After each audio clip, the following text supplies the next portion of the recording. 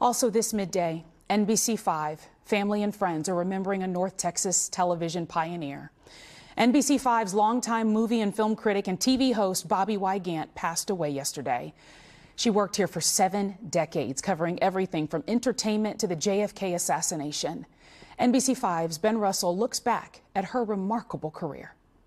Thank you, Frank. And now, shall we take the viewers inside? It's nice to see you again. And the next time you need to take the girl to dinner at Chasen's, I'm available. Okay, I'll do that. This is Bobbie Wygant with some of the boss's youngest fans for Channel 5 News. Meryl, I have to start this interview by thanking you for making yourself available because I know you're pregnant. Do you try to follow Gillian Lynn's original choreography of Cats? As long as there has been television in Texas, Bobbie Wygant has been there. I was always in love with Texas. When I was a little kid, I guess movies and things, I just always knew that someday I would go to Texas. Fresh out of college, Bobbie and her husband moved from her home state of Indiana to Fort Worth to be part of an adventure, opening the first TV station in Texas, Channel 5. I came to the TV station 2 weeks before it actually went on the air, and I realized, wow, this is the ground floor of something that's going to be terrific.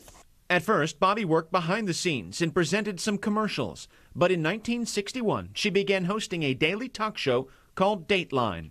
I was the first woman to host a general interest television talk show. Before that, women had to do the housekeeping things and the cooking and so forth. The staff was moi. I produced it. I did my own research. For 14 years, celebrities, authors, and newsmakers stopped by Channel 5 to speak with Bobbie. Bob Hope came a number of times. Lucy Ball came one time. We had Van Cliburn. He actually played the piano live on our program. Well, I know you're going to have a lot of surprises for us. Even Johnny Carson in the summer before he began hosting The Tonight Show. This is what people like about television today, the informality and the spontaneity. People love this. I know they do. That's one reason is I wanted to take over The Tonight Show. We could have stayed with doing Who Do You Trust, but this kind of a show is about the only show left on television in which you can come out and do the things that television originally started out to do. Smoking in the studio was not the only thing different about those days. When I was doing the talk show, we couldn't even say pregnant. We had to say in a family way or expecting a baby, but you could not say pregnant. After Dateline ended, Bobbie later became an arts and entertainment reporter. In the 70s, she spoke with Harrison Ford before Star Wars premiered. In the 80s, she interviewed another local talk show host who was about to go national. I find actors only want to talk about themselves or what project they're doing, which is exactly what I intend to do today, Bobbie.